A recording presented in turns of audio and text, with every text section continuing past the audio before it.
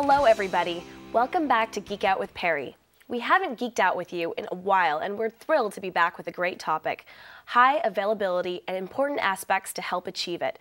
This is not only something that's important for us to consider in running our Exchange Online service, but incredibly important to you and all of our customers.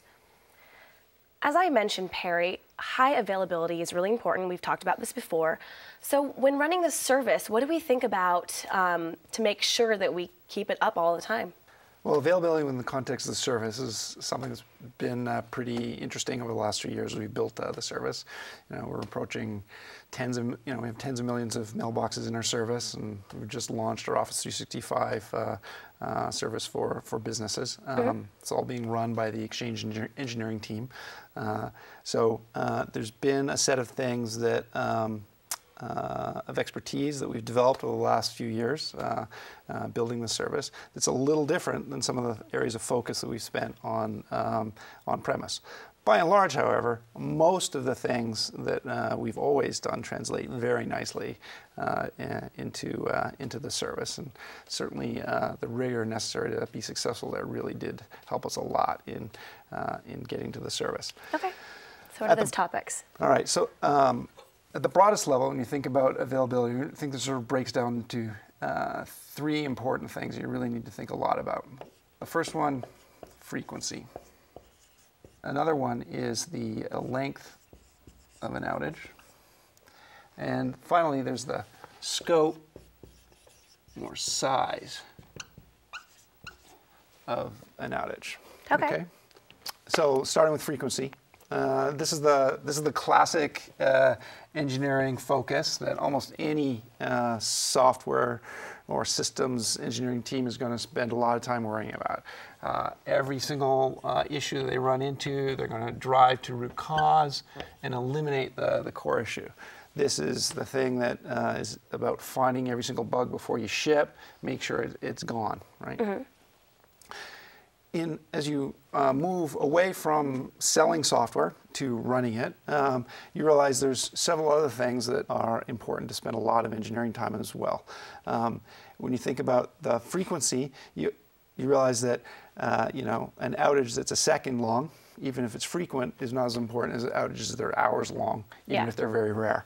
So making sure that the length of outages, if they ever occur, are kept to a minimum is really important. And there's two really important parts of this. One is the time to discover. Okay. Right? And this is all about monitoring. Mm-hmm. And this is and the other one is time to repair. Okay, the service is up, it's running, something happened, hard drive failed, somebody made a mistake about configuring the network, somebody pulled the power plug on a data center with a backhoe. What do you do to get it back up, right? Okay.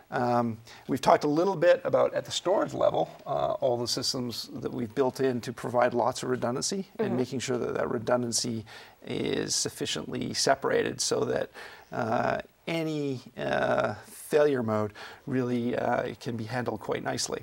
But the monitoring part and the feedback loop between these two things is one of the key things that takes a lot of focus. But then the third one is something that I think often goes a little unnoticed in many engineering orgs, mm-hmm. which is this idea around isolation and spending a lot of time thinking about isolation and amplification. So is this the potential snowball effect issue? Yeah, it's a key part of it. When you're building big services, mm-hmm. one of the attractive parts of it is the ability to get big economies of scale. Yeah. You're putting lots of organizations into shared resources and making big cost savings for customers. It allows us to give 25 gig mailboxes at very good prices to customers and provide services they wouldn't normally be able to afford. Okay.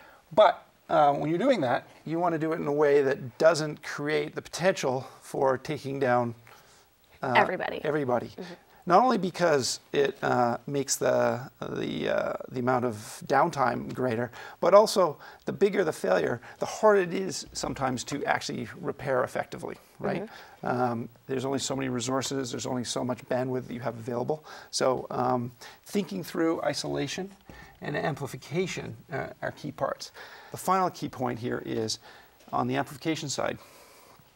You can imagine that if you have automatic systems that discover problems and fix them in tight loops, that your fix can create an amplification, right? So let's say you had an automatic system that recovered from data failures by copying data.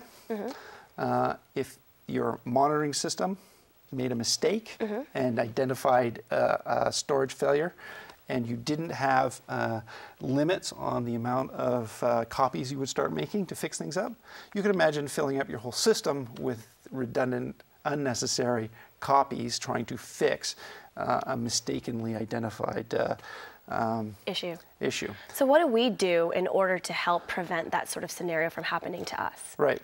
So we've spent an awful lot of time thinking about our isolation models. Okay. Right.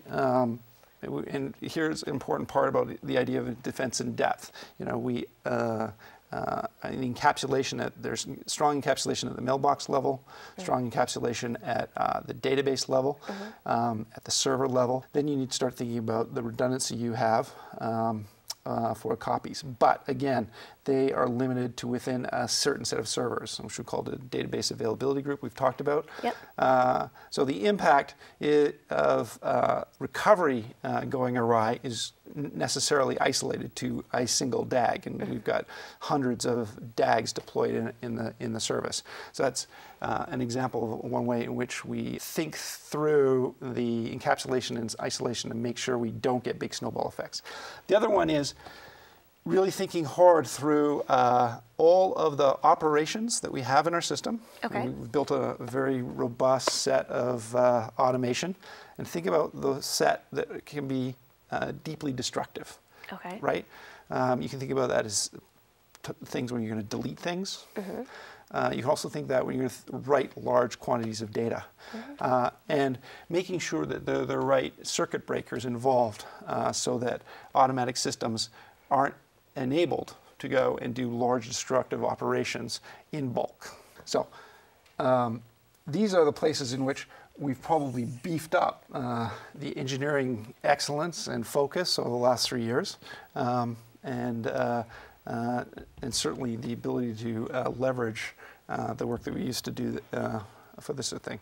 And one of the key things to think about is the reason this is an area that's a little bit different than services. In the on-premise world, things like scope and size naturally got an automatic level of isolation.